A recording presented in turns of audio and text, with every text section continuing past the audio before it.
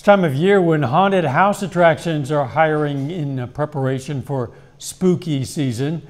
KOAM's Lonnie Walton visited one in Webb City and learned they're about more than just the screams.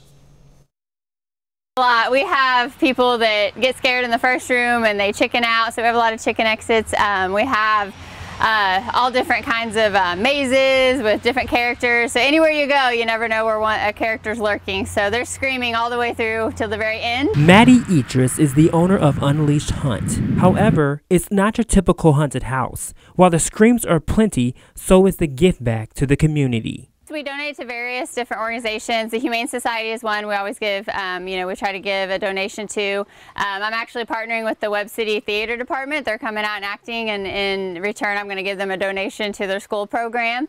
And then various cancer organizations, Special Olympics, we're actually doing the polar plunge. Idris and the haunted house actors make sure fun is endured by all. Kids or someone who's scared, if they want to go through and see everything, we give them a neon light and we take them through with a flashlight, and none of my actors will scare them. If you really want to get spooked, watch out. We have an experience for everybody, but we also are really scary and will make people pee their pants or pass out. So yeah. Reporting in Webb City, I'm Lonnie Walton, KOAM News. Unleashed Hunt opens this weekend for anyone ready to get into the spooky season spirit. If you're